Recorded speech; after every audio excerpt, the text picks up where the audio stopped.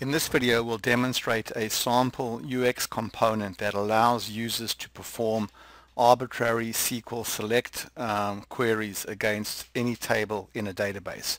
So you can see here we're running the component, and this component was created from one of the built-in templates. So I'm going to just go here and type in ad-hoc, and you can see there's the template. So you can just basically load this template and then start running it, or you can modify it if you choose.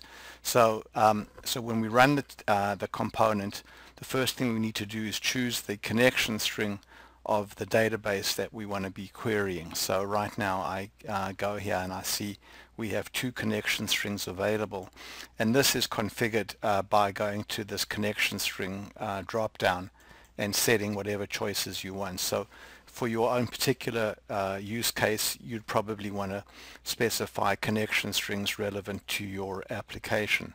So let's go ahead now and run it. So we'll start out by choosing, say, the Northwind connection string. Then we'll choose, say, the customers table. Then we can choose which fields from that table we would like. So I'll start like customer ID, company name, contact name, city, and country. And then if I'd like to move country up, I can go there and move it up or down. And then basically I don't need to go and create a filter or a sort. I can then go ahead and execute the query. So there we're done. We've gone ahead and executed the query, and now we can go and see what the SQL was that was generated. So the SQL for this query is select and then these field names from customers. So let's go now and put some ordering and filtering on. So let's go now, for example, and sort by city. So we'll go back there and we'll go now to the sort box, and we'll set the city to an ascending sort, execute the query, and now you can see we basically have everything now is sorted by city. And then let's go back now and define a filter. So we'll go there and we'll say filter on, say, country is equal to USA. And then we'll go ahead now and execute this query. Now let's say we'd like to do a query by example syntax.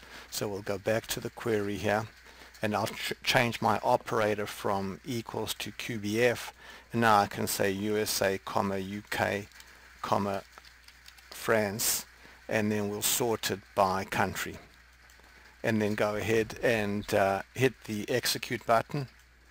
And you can see now we have this all sorted by country, and we're getting the countries for France, UK, and the USA.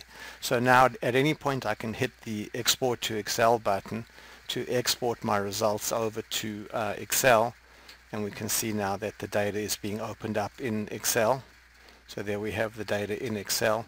Or I can save the query for future use. So I'm going to go here and say save query, and now go over there and give this query a name. So I'll just say customers in USA, UK, and say France, and then go ahead and save it. So now we've saved this query. So now if we go back here and start from scratch, we can go to a new query, and now we can basically load our saved query. So there we go, and now we've loaded our saved query over here.